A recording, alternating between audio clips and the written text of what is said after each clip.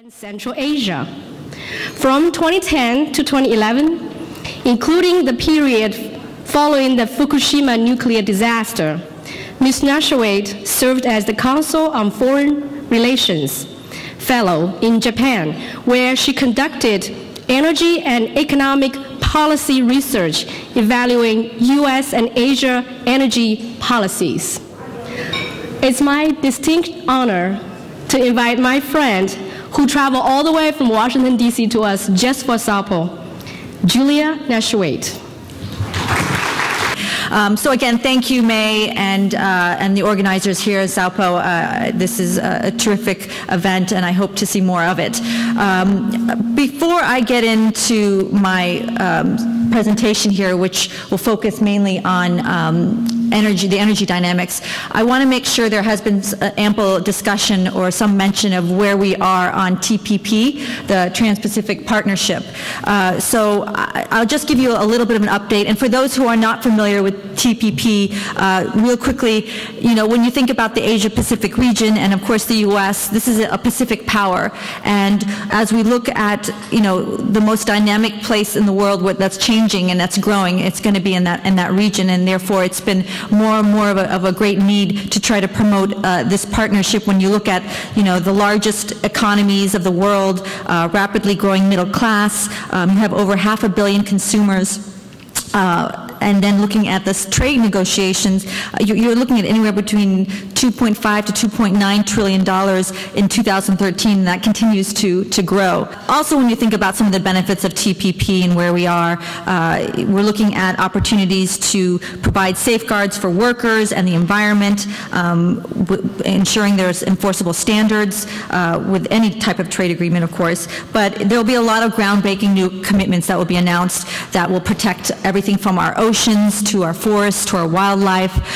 It'll allow us to address concerns about labor conditions, particularly in certain TPP countries, and you'll see quite a bit of improvements in that sense. Furthermore, it'll also be able to tackle a number of issues that have been addressed with trade pacts per se, but in the meantime, we are still moving forward with other countries outside of TPP, of course the biggest being China. I come from, in the State Department, it's a bureau called the Bureau of Energy Resources. It was created in 2011 under former Secretary of State Hillary Clinton. And because of the notion of understanding how energy is interconnected, and it certainly involves both the economics, the financing, looking at environmental issues, geopolitical issues, it's become more and more of a relevant issue today. And to be able to focus all of those efforts from a diplomatic standpoint, I think was part of the notion of creating this bureau. So when we think of energy, energy is the lifeline of our economies. And believe it or not, hydrocarbons will still be a major part of that future.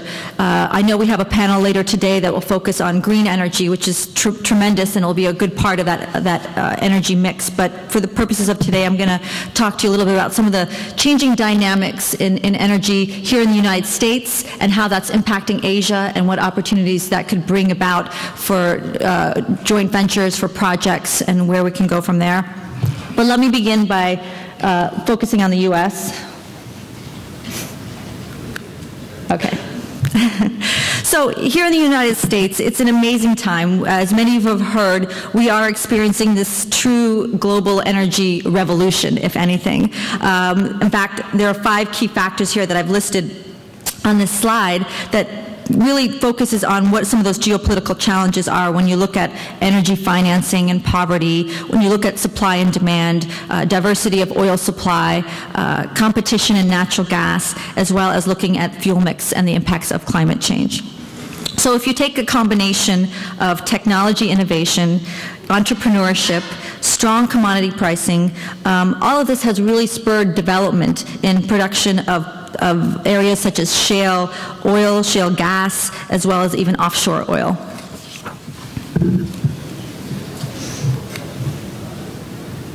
So the way we focus on energy in Washington, and we look at it from 3 pillars as we define energy security, and that can be defined in many ways, but for purposes of today, we look at how it's sustainable, how it's affordable, reliability, as well as access to diverse energy supplies. So the key notions here are managing the geopolitics of energy, working with consumer producer countries, stimulating the markets for energy transformation, and finally looking at transparency, governance, and access to energy.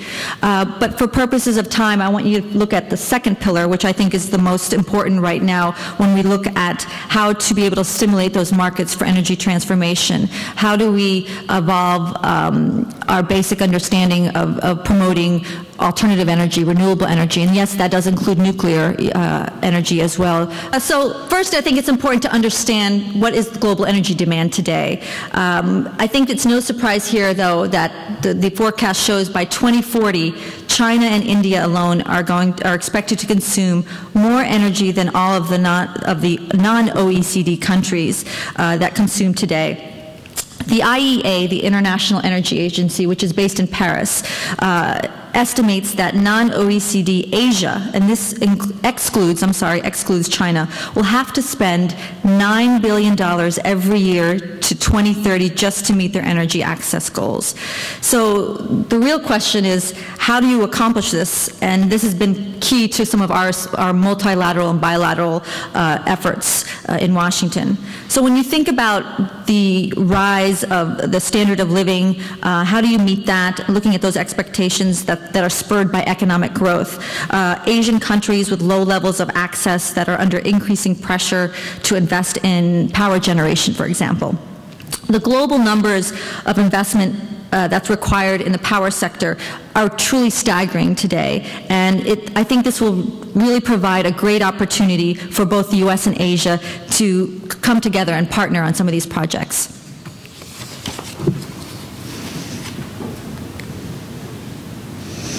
Okay, real quickly, I wanted to put this slide up just to give you an idea.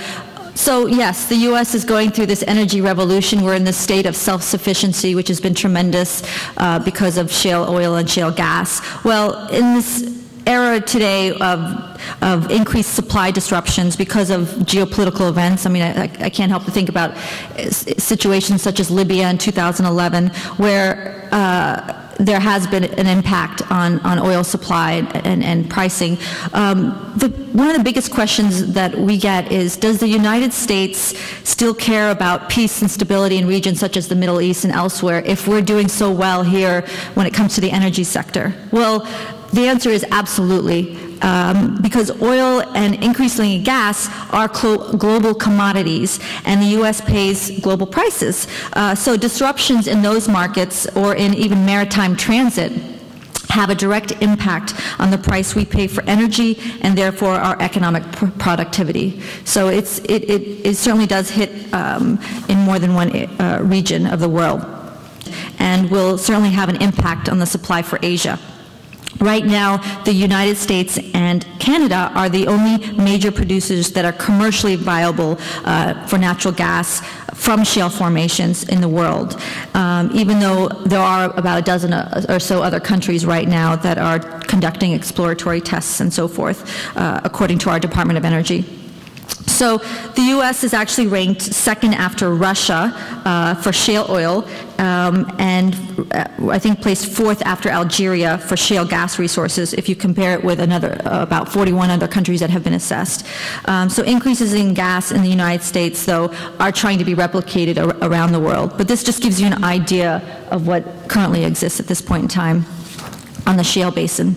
The age of gas and how the proved reserves are certainly rising. So you're seeing a lot more coming online. The EIA, the Energy Information Agency, different from the IEA, which is part of the Department of Energy, reported that there are 137 shale formations in 41 countries that are actually outside of the United States. And with that, as technology improves and also data that improves, so do the estimates of what actually becomes economically viable. As I mentioned, shale formations, both in geology and above the ground conditions, the extent to which is considered globally technically recoverable shale resources will actually prove to be economically recoverable. But there's still a lot of unclear data that's coming in, so we hope to see that as time progresses. This particular chart was based from June 2013. So as I mentioned, U.S. gas production has driven our own sort of self-sufficiency, if you will. I hate to use the term energy independence because at the end of the day, we are dependent on the markets, and the markets are interconnected. So for purposes of today, I'll say self-sufficiency. But because of our gas production here in the U.S., it's increased to about 25% over the last 5 years. But the bottom line here is these resources will mean that the U.S. will become a net exporter of gas by the end of this decade, by 2020, which is tremendous. Actually means, and why does Asia care? Well, this also means lower liquefied natural gas, LNG, prices, because it means lower imports in the United States, which makes it more available for the international markets. So because of this gas revolution, we're seeing about 80 BCM, that's billion cubic meters of gas, of liquefied natural gas, that's available for other global markets, particularly looking at the Asia side of this. And this has been reported since back in 2012, and this trend continues even today. They're coming online, they're accelerating movements towards a more interconnected global market. So you have, the balance of high costs of transportation between regions, which means there's not one single global gas price. One thing I do want to highlight is if you look at Asia compared to Europe and the US, they pay the highest prices, unfortunately. Okay, so what is Asia's role? We have a lot of emerging markets, and demand is growing, as I mentioned earlier, and no surprise, China will be the principal factor in setting some of these prices when it comes to the global market. China's ability to satisfy its expanding demand could certainly influence that price, meaning its ability to satisfy that demand could certainly have a direct impact on the economic stability even here in the United States.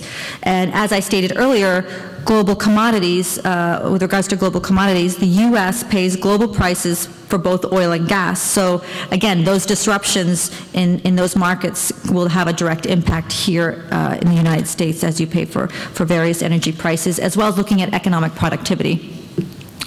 This next slide, just real quickly, is a breakdown to show you some of the countries where Asia gas demand is rising in the near term. And it's also broken down in sectors, too. So again, in non-OECD countries, you have gas consumption, for example, in the building sector, which is also expected to grow by 75% by 2020.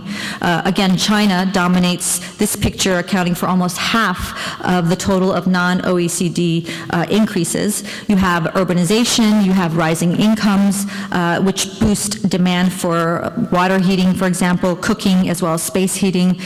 So a lot of this are the main drivers. But again, I come back to this question of what is this expected impact of maybe planned gas hubs on the Asia gas markets. So it's certainly a challenge to answer, and if anybody has any comments about that, I certainly welcome that. But we do have a lot of market observers that are beginning to kind of consider this type of question, if you can create a regional gas hub. That can, again, we'll have to spend $9 billion every year to the year 2030 to meet their energy demand, as I mentioned before. So again, the question on how to accomplish this has been more of an interagency question, I think, than anything. So I think if we look at this and we think about various initiatives, we heard earlier in some of the panels today, we have Power Africa and so forth, and I believe my OPIC colleague mentioned this next initiative called the U.S. Asia Pacific Comprehensive Energy Partnership, or USACIP, since we like acronyms. This has been something where we were able to bring about $6 billion worth of commitments, 5 from XM and 1 from OPIC, which is tremendous, where the State Department's highest priority now has been to elevate this initiative. It was announced a couple years ago as an economic initiative to underscore the approach that the U.S. and Asia is looking to rebalance, if you will, towards the region. And so the partnership really is designed to try to bring more cleaner and renewable sources of energy to try to promote this type of access to the people of the Asia-Pacific region. So just recently, USACIP marked its second and a half year of trying to build on some of these projects. And we're starting to see some projects, especially in Singapore and Vietnam, Indonesia, and the Philippines when it comes to geothermal. So some of one of the 4 major priorities within this initiative has been the emerging role of natural gas, which I just talked about a little bit. We also have partnership with Indonesia, for example, to co-host conferences with APEC, with ASEAN representatives to try to discuss more about the changing global gas markets, unconventional gas, as well as resource commercialization issues. And then we've had other events where we've worked with the U.S. Trade and Development Agency, as well as other offices within the State Department, looking at gas trade missions to the United States for countries in the Asia-Pacific region, and also working with the private sector. So to expand on some of the discussions and the challenges that we've been able to identify, and looking at it from a programmatic standpoint, if you will, we're looking to help, more particularly in the gas region, and again, I know we're going to talk a little bit later on the green energy side of it, but as I mentioned, trying to create some sort of gas hub I think will be critical, where you can focus on the regulatory system, policies, and investments behind the pricing, and then heavier focus on infrastructure. So these type of decisions will certainly enhance the fuel competitiveness to focus more on cleaner and more efficient resources throughout the region.